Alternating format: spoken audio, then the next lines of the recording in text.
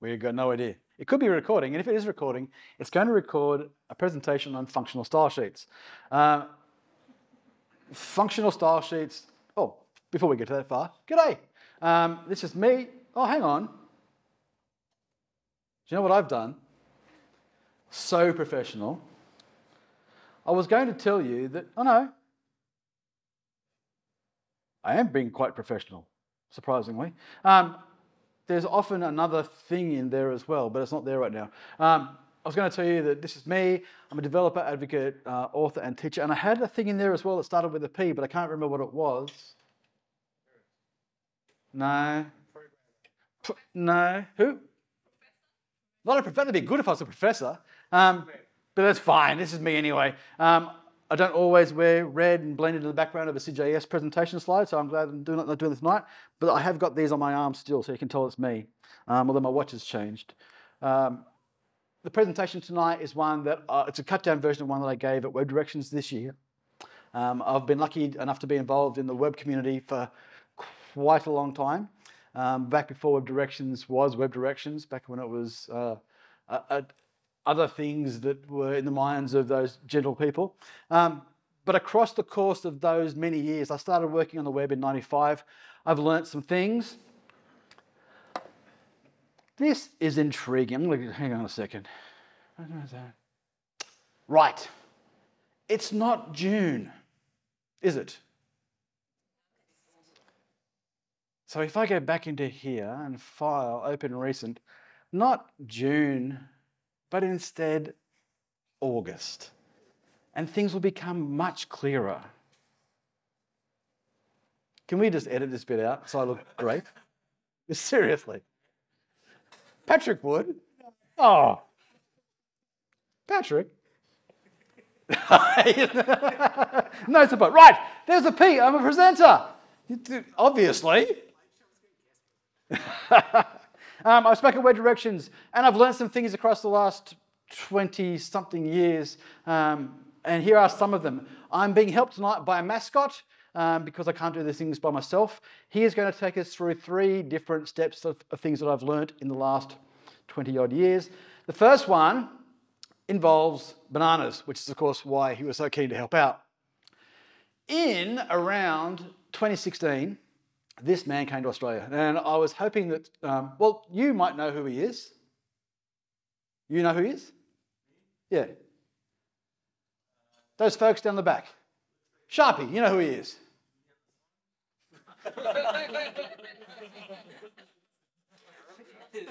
Who is it? Sharpie? Yes, I know that bit. And he runs clear left. And his name's Jeremy Keith. Jeremy Keith. Oh, thank you. Jeremy Keith. And he came out in 2016 and he told us a thing about a banana. How many people in this room, when they open a banana, go for that bit? Many people? Yeah. I did. I was like, at that point, I'd been around for like 50 years. That's how you did a banana. His point was, you should instead go for this end of a banana. Exactly. Or other monkeys. There's pictorial evidence of monkeys eating bananas from the non-woody end. And if you're going to put the thing in your mouth to open it up, not putting the wood bit in your mouth makes a whole bunch of sense. So at that point in time, I was about 50. I'd been eating bananas for about 50 years by myself. Well, let's say 43 maybe. I had a bit of help in the early days. Mind blown. I was doing bananas completely wrong. If you go through the non-woody end, when you open it up, that nubbin thing that everyone sort of feels a bit icky about, the little black thing, yeah. He'd call it a rude word. I'm not going to call it a rude word. That bit goes with it when you open it up. And it's just a joy to eat a banana. Not that they weren't joyous before. However, what I found out in researching this presentation for Web Directions was that monkeys, chimpanzees, apes, don't generally live in places where bananas are, especially Cavendish bananas like us. So when you see a monkey and a banana together, in general, a human being has handed the monkey the banana. As a result, if the human being hands them the sticky end, they might eat that bit, or they might open it up from the new end, or because they're monkeys, they might just eat it from wherever the heck they find they can do it from. So I learnt that I can change the way I look at things, that I thought that I'd been doing the right way for a very long time, and there are other ways that I can do things. Similarly, who knows what this is?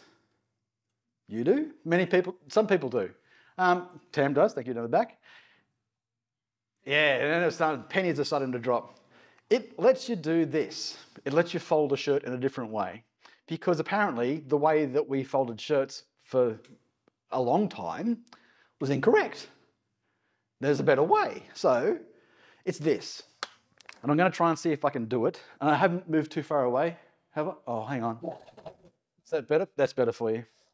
I haven't got a very adroit setup, so I'm going to hope for the best. You grip about a third of the way down and about a couple of inches in with your wrong hand, assuming that the right hand is the correct hand, but the other hand. Then you lean down toward the hem and you bring it up towards the top, and then you kind of flick it. Now for me, that was great. For you it's a bit less good, but for me it was great. Then you just lay it down on your cunningly placed chair, table, bed, ironing board, other surface that you'd fold ironing on, and you fold it over once, and it's done. Wow! I didn't invent it. Although I have tried other ways to do it, because sometimes when your shirts get a bit loved, they don't have the robustness to hold up to that sort of treatment, and they get a bit floppy. But there are apparently other ways to fold your laundry that won't necessarily change your entire life, but will make that little task a little bit better. Is that you? No. You sure? Yeah. Okay. Number 3. This one was less something that I learnt and more something that I had confirmed. And this may or may not split the room. It involves this. There are some rooms you'll go into and talk to people about this, and they have absolutely no idea what you're talking about. Not this room. I'm glad to be here. Although, I hope that while I'm here, hang on.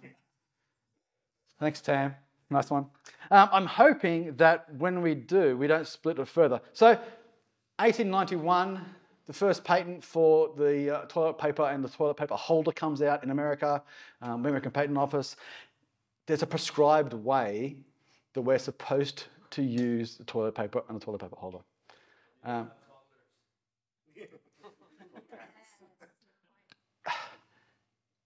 There's a very slim thing with toddlers, and there's a slightly slimmer thing with cats as well. Have you got cats who are toddlers? That's okay there. There are many, many ways to hang the toilet paper. There's one correct way to hang the toilet paper. There may be others, but they're wrong. That's okay. I learnt that the way that I managed to sort of I just fell upon was the way that makes most sense. And it makes much sense. Even if the only way you get a flavour of how you're going to do it by going to posh hotels when they fold little triangles into it for you. The little triangles don't work so much when you fold it over the back to protect the paper from your toddler and or cat. So I'd suggest possibly sidelining those sorts of impacts. So like put the kids in another toilet, have a pristine area for yourself where you can enjoy the right way to use toilet paper. It is. It was the fanciest one I could find. Who's typing that? Oh, that's someone online, isn't it? Do you guys remember how to talk? No? You're doing well with the head shaking though. Thank you. Yeah. Nice work, guys. We learnt that there are simple tasks that we can do that have simple alternatives, and they can enrich the way we do things. And it's not necessarily going to make your entire life better if you learn a different way. There may be a simple task that you find that does do that for you. But in general, there can be different ways to look at things which we just don't take the time to think about things we take for granted. And we're going to take a look at that tonight. We're going to look at something about CSS that may not be immediately obvious, but it will enrich the way we look at CSS, I'm sure. And we're going to be thinking about CSS, kind of simple alternatives that enrich. We're going to do that through the medium of functional style sheets. Now, we all know, see, I was hoping that Sharkie would be here and that he would have found his voice. Because when you started CSS, were there functions? No, it was CSS. Yeah. I'm not talking about the functions that are native to CSS. I'm talking about an approach to CSS which we're taking from functional programming from other languages, Perl and Haskell and those sorts of things, which will allow you to change the way you look at your CSS and approach not only the way you code differently, but also the way you communicate with your team about it, and it will elevate the way they think about what you're doing. So how can we change CSS? We can change how we discuss it so that it becomes more obvious to those people outside of our team who haven't spent years like ourselves trying to understand the intricacies of CSS. Our definition will be that we're going to use the bottom one. We're going to say that functional programming is a paradigm where methods are constructed by applying and composing functions. Those programmers are just poets, aren't they? Under functional programming, you'll find that functions are treated as first-class citizens. They are declarative, they are composable, they are testable, and that assignments that they use are immutable. Are there any, there's a handful of folks in the room tonight who are both programmers and lovers of CSS. Is that common? Are you more of a programmer than CSS? No? Bit of both. Bit of both, excellent.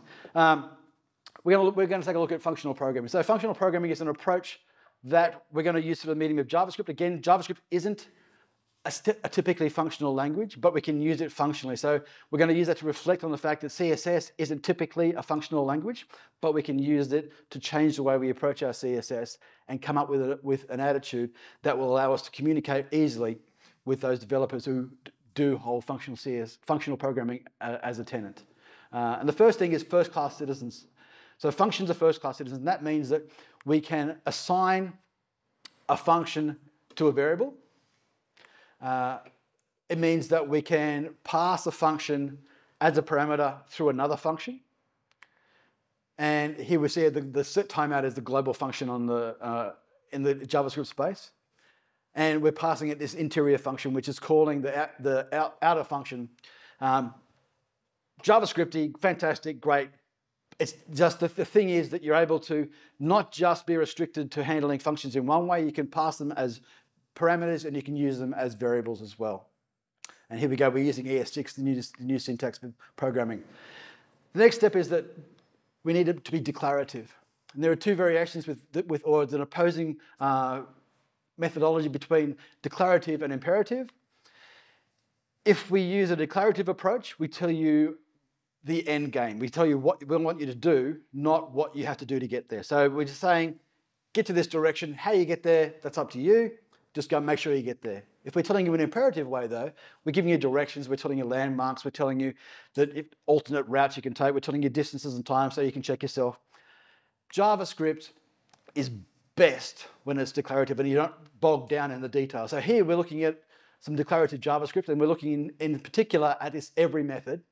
We don't really know what it does. It sort of gives us a clue in the name of the function. It's telling us that it's going to do something to everything. Great, but we don't know what. Our alternative is to use imperative JavaScript, which is the older way we approached JavaScript, and you told it everything you wanted it to do. And annoyingly, while the every method is a bit obfuscated, it doesn't really tell us what it's doing. When you actually are imperative, it's even more obfuscated, and the code itself sort of wraps itself around its own language. We're going to move on though to composable. So we're looking at JavaScript, which is composable, and here we've got our jQuery slide. And when I started SID.js, those many years ago, I was really concerned that every presentation that we saw was going to be about jQuery, and I'm pretty sure that a lot of you people started coding CSS after jQuery had been retired. That's great for the language. This is a bit more like what it looks, a bit closer to what it looks like. We've got a method, we're passing it a selector, and we're then telling it some functions. One will apply a CSS to it, and one will apply a class to it. The dollar thing at the time was this weird approach that no one fully understood. We didn't really realize that you could use dollars and underscores and things as well as words, but not numbers, similar to IDs in CSS. Somewhere hidden deep in the belly of jQuery was just a function though. It was simply a function that passed information in this case it was a selector and some context, and it just did the same thing as we were talking about before with our first-class citizens, in that we had a local jQuery on the right-hand side. It was passed up through a couple of processes which assigned it to the dollar variable and also jQuery. So we can write jQuery with a jQuery, but it's nothing very clever. The important thing is that jQuery itself wasn't providing us with this fluidity around code. JavaScript could already do it, but we had to come up with a new way of looking at it, which allowed us to appreciate what the language is offering us. And that was the dollar, and away we went. And the next step up is going to be that our code should be testable. Everyone in the room loves testable code and uses TDD practices every day. You do? I do. Fantastic. Well done. I do too, I love it. We may not necessarily look at JavaScript very often, but when we look over the shoulder of a JavaScript developer we're pair programming with, we'll see something like this. And not only is this bad because it's so small you can't read it, it's bad because it's so small you can't read it, and it's incredibly long. One function that somehow you're supposed to be able to understand and get to do things over and over again, let alone want to change so you can get the code to do something different. We're going to look at this, a method which is a lot smaller. We're going to look at this new add function here, and you'll see we've got some duplication going on in our scope. And as these two pieces here are very similar. To make our code testable, one of the key goals is to make it as small as possible so that we can test just the thing we're trying to test. So in this case, what we're going to do is move these sorts of methods out of the scope into their own method. And you can see we're calling the isNumber method from inside our add function now. We've now got two very small functions in the same way we might have two very small selectors. And those two functions together allow us to work with our testing platform and come up with a method that allows us to get clean tests that come through. Actually, we can even go cleaner than that. We can make sure that because we're not necessarily worrying about declaring our variables inside that scope, we can just use direct calls to our function, and we're getting as few lines as possible in our code, and we're getting great outcomes through. And those great outcomes allow us to write simple tests that say 2 is a number, and we can check that, or the sum of 2 and 2 is 4, and we can check that. So we've got those different tenets, and our last tenet for our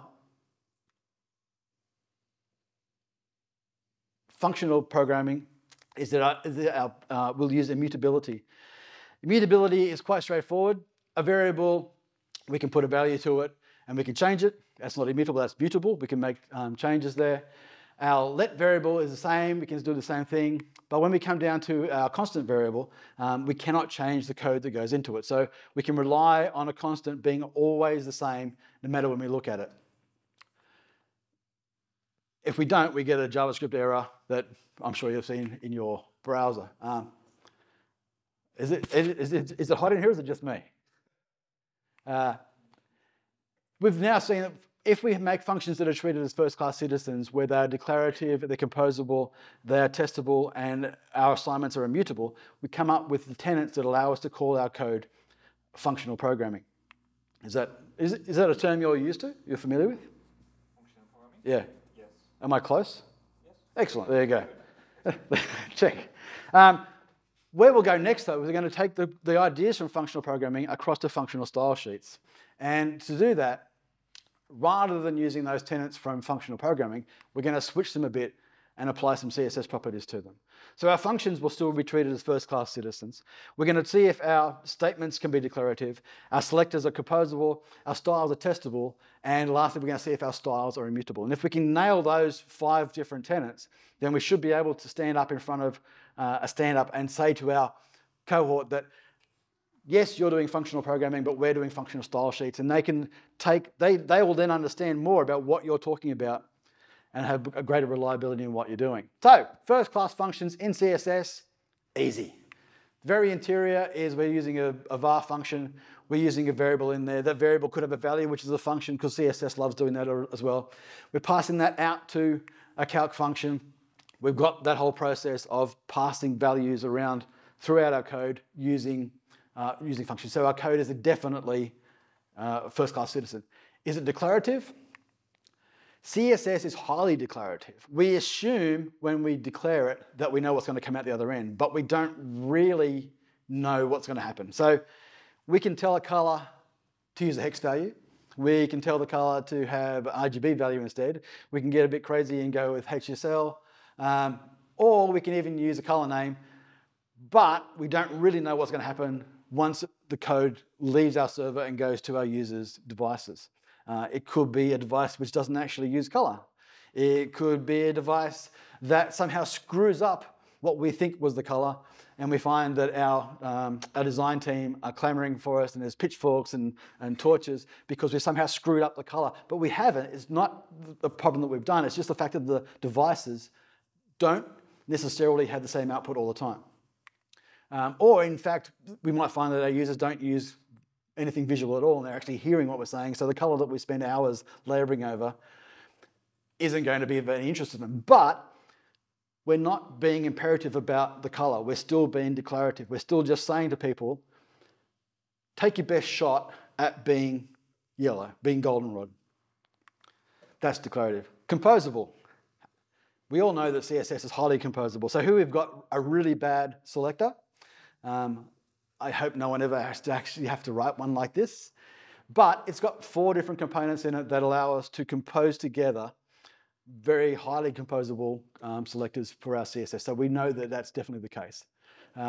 There's been this modern change as well. So in addition to being able to compose selectors, we've got this push towards things like Tailwind, where we use very small selectors and very small styles linked together, and then we can then compose things together so that we're no longer having just a class name which has many styles applied to it. We've got one class and then one attribute coming through. In the good old days, when Tailwind first came out, it was actually called functional CSS. We now know it more as an atomic version of CSS, so we're getting down to the very smallest parts of CSS. So if you get buttonholed by a cranky old developer, that's not what functional CSS is, you know the difference now. Now we're heading onto the realms of testability. Now you test your code all the time when you're doing proper languages. Does anyone test their CSS? I had the pleasure of working a little bit. I loved, when I was working with Fetch TV, we used to test, we'd get the components to tell us properties, so that when you'd interact with it through Selenium and you get it to change state, you'd ask the component itself to tell us what it would, like, what's your background color, or what's your font size, or those sorts of attributes. But then it's very straightforward, but slightly annoying if you don't love CSS in the first place. So I was able to champion that. What I would have loved to have had, though, is a library like Quixote, which gave you tools which allowed you to write the tests in the same way that you would write a more typical programming test. Unfortunately, Quixote was written by someone who quite possibly wasn't highly focused on design. I don't know where he came from, but it was a really good idea. It just didn't quite get carried off. The code, though, it looks very similar to testing languages it might have read before. So we're saying that the nav bar, its top should equal the bottom header. So it's just a fairly simple language that you're able to poll elements, inside a construct and get them to tell you their properties, and those properties can then be tested. More interesting for us, to an extent, is the fact that we can do regression testing. So we can take snapshots of the interfaces that we're working with and compare those 2 snapshots together to see if there's been a change. So often when you're trying to actually make changes, you'll get false results, which isn't really a false result, it's just a change to the way you're approaching your code. So here it looks like it's terrible and it's devastating because it's all gone red, but it's simply that that button has moved across. And then the button may be in the place where you want it to be now, And if that's the case, then you just simply accept the new version as your source of truth. And the next time you do a comparison, your test platform will check against that. And lastly, on the regression testing, you might be lucky and like, does that ring any bells, Isabel? Yeah, I recognise it. There are some platforms which allow you to have inbuilt regression testing. You can see here that I was just about to walk 1.5 meters to my right, but I chose not to because Tom would get very angry with me. You can see that for some reason the tile hasn't loaded, and the build of the product has stopped because we want to find out why it's not there. And it's not the end of the world. I'm good. Yeah, no, it's fine. Put your phone away, thanks. I'm sorry to interrupt your Googling. Or your Tindering. I could have gone there, but I didn't. As soon as we find out what's happened to that tile, the process will run again, and we can lock this into our continuous integration process, and our website will launch. Lastly, and the most contentious one, is immutability. Can we get immutability in CSS? And the answer, unfortunately, is no. There's nothing you can do in CSS that will allow you to stop. However, before we had TypeScript and before we had constant variables, we used to have a convention, and that's the best we can do. So the convention was, if you see a variable name and it's in uppercase, don't change it. Once it's loaded in uppercase, just let it sit there, and that's the best we can do. And people love doing it, but IDEs wouldn't stop it, and you couldn't test against it, and things just broke. So people invented TypeScript because we couldn't trust each other to be nice to each other. So people like yourself, do you like TypeScript? Yeah. You do? What? You like TypeScript? It's better than raw JavaScript. I'm glad I'm at Sid CSS, not Sid JS. There would have been chairs thrown across the room. Sid TypeScript. Sid TypeScript, we should do that. And there'd be like 3 people there. No, they couldn't get in the room because all the types would be wrong. Anyway, we don't actually have a construct in CSS which allows us to have immutable code. The best we can do is to not be bad citizens ourselves. If we set up a class that people start to trust, and here we're using something which is quite small, it's not Tailwind-esque, but it's roughly Tailwind-like. Don't just simply add something odd in. It may not affect what you're doing because you may not have anything which touches on that style property, but in 3 months' time, a new release might come out and your code gets merged into a different branch, and suddenly everything turns red and no one knows quite why. Sorry? Okay, then. Is that better? That's better. And better still would be to make the class a bit more predictable. So if we can come up with a way that we can happily write predictable styles and not change them on the way through, we can at least tip our hat towards immutability. It won't be purely immutable. We can still get pulled up on it, but it's the closest we can get.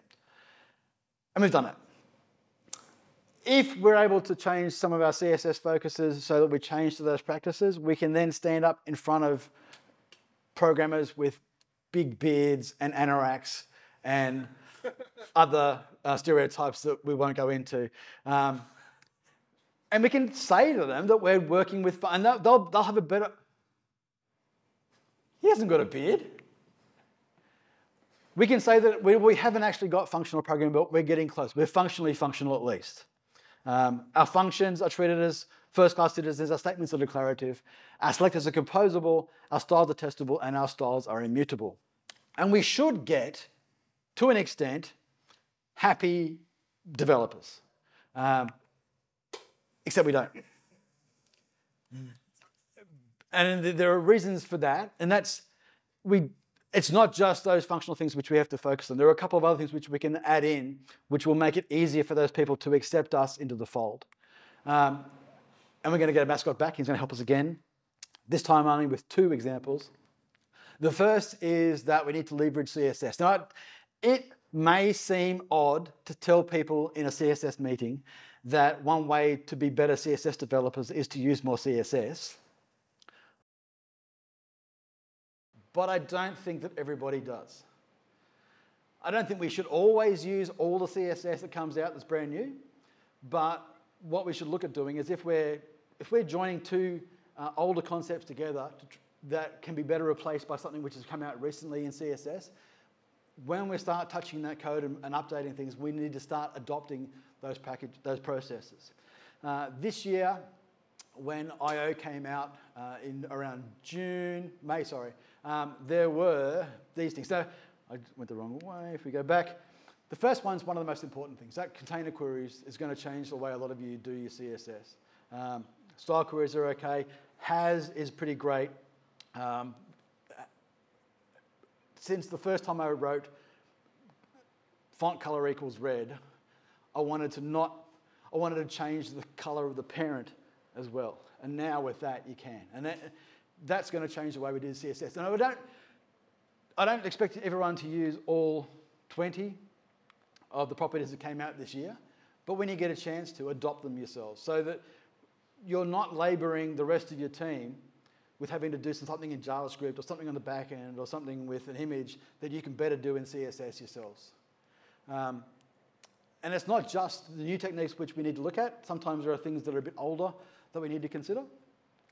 We might have a fantastic title on our page, but we don't think that necessarily white on a black background is just going to grab our audience. So we might change it to something a bit more vibrant. But then we realize that nowadays, CSS is fantastic at doing gradients. Well, actually, almost what works. Does everyone in the room know how to get that gradient into the other bit of text? It's easy. First of all, we've got a couple of methods. So we're going back again to our grounding, and we're saying we've got some functional CSS going on. But more importantly, we're looking at background clip and text. So rather than applying the background to the area that the text is sitting in, we're applying it to the text itself. So we get a combination of gradient and title, and that's really fun. We don't have to go to talk to the design team to get a new graphic output because we changed the size of something. We're not talking to the back-end developers to make sure we can do an upgrade. It's just written in the CSS, and it's lovely. And because it's CSS, we can change it to anything which is the background. We can really compel our audience to change their whole attitude to how they're looking at CSS. And it's easy. We can just change it. Here we've switched over from using the linear gradient to just using a URL to put an image in the back there. Very, very straightforward. And of course, because of CSS, we can change size easily. We can put other things behind there. Because, of course, as everybody knows, CSS is awesome. That's fine. Number 2 is code bundling. One of the biggest gripes that you'll have with your development team is that your CSS files get huge. Someone will ditch a component and the styles themselves stay around.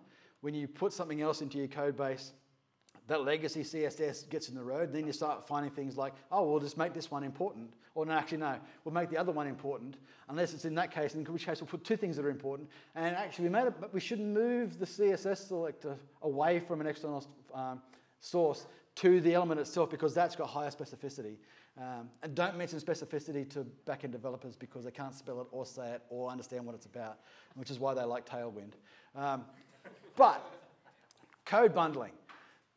We can do our CSS, we can call it in through an external link, we can call it in through a style attribute, we can add it as properties in a parameter on an element itself, or we can put it in through JavaScript. At which point in time, because I've read this before, I know that our mascot is going to ask us the question, is that CSS? Does anyone know how JavaScript, with its CSS and JS and all those sorts of fun things they're doing and telling us that we're all doing it wrong, how CSS changes the way that a page is styled? Does anyone think that JavaScript can just change colors and backgrounds and fonts?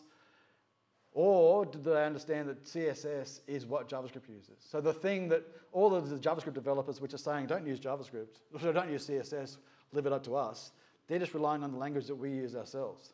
So when we're talking about setting the style color, that's just using pure CSS. So maybe don't rub that in, but know that all those the hoity-toity JavaScript folks are relying on the languages that we write to get the style coming through. And to beat them again further at their own game, this is an import statement which you'll see, and it's using style components to make the code. It's how they've wrested CSS from us and stuck it in their own area of the code base. And they liked it for a while, but they found that it was problematic because of this. Don't look at it; it's terrible. But it's real. It's from HubSpot, which is huge. Nasty. We can break it down. We can put it into smaller includes, but it's still hard to control, hard to maintain. But there is a better way, and that's to use Webpack, which is a tool that the backend developers use to bundle up the websites. This is a typical way you will start a React application in JavaScript. If you include this one line, import your style.css, you'll find that Webpack can now handle the bundling as well. So it doesn't natively do it. You need a couple of helper applications to come through. But you can use the tools that the front-end and back-end developers are using to help us get wins in CSS. So if we're doing that and we're using CSS Loader, it will actually go through all of your code and find the import rules and collate the code together. You can use Style Loader to then inject the code back into the JavaScript that you're using. And the result is that with a couple of entries into a config file that your JavaScript developers are used to seeing, you start to add CSS into the mix.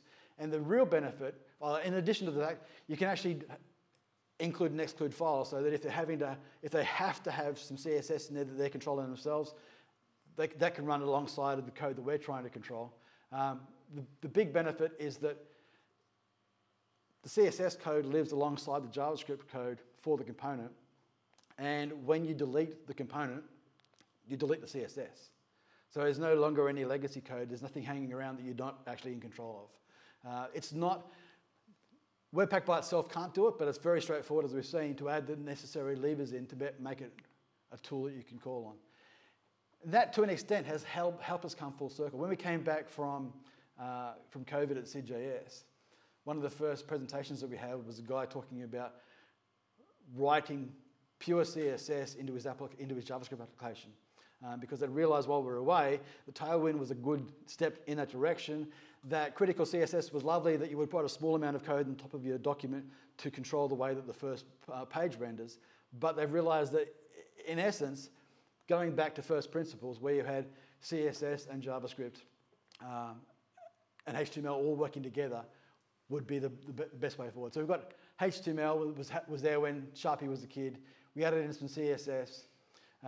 We added also on top of that some JavaScript, but then we lost focus on the game, and suddenly we realized that JavaScript folk were trying to do everything themselves. But we started to win back ground, and that's what the whole process is. This whole attitude to adopting processes that the functional programmers can understand means that we can start winning back some ground. We can start taking back control over how we write, how HTML and CSS. And we can start seeing that in things like Astro, where you're writing pure CSS into a document, which is then split out and put into files that you might normally see in your application structure. Are our developers happy? Have they got joy? Well, no. The reason for the lack of joy isn't what you're doing now, though, happily. It's unfortunately the fact that they start with Webpack. They might add Vite or Vite or Vite on top of that. They don't quite know how to pronounce it because they never actually talk to each other. They only type into Twitter. They might use Gulp, and they might have to use Grunt as well, which they don't really enjoy using. On top of that, they're going to worry about Node. If they're not using Node, they're probably using Dino, which is Node it's an anagram. Yeah. There you go. But they couldn't quite work out that it's spelt Dino, but they want to pronounce it kind of Dino. So they've got, I don't think it's a worm. I think it's supposed to be like a brontosaurus. I'm not really sure. Anyway, on top of that process, they've then got JavaScript, which is coming in. Do they use CommonJS? Have they got ESM? Are those compatible? Of course not. They never get to rest. So as a result, it's probably not us that's annoying them the most. There are other factors at play. So even though we do the best we can do, we probably can't get them to be completely joyful. What we can best hope for is to at least minimize some of their anger to an extent. But we still have at our heart the idea that we're like, that joy is our goal. And if we don't worry about some of the stuff that those poor chaps have to do, I think we did it. We've managed to make sure that our code has been reframed. We now have functional style sheets that are where our functions are treated as first-class citizens, our statements are declarative, composable, testable, and our styles are immutable. And I thank you. Thank you very much.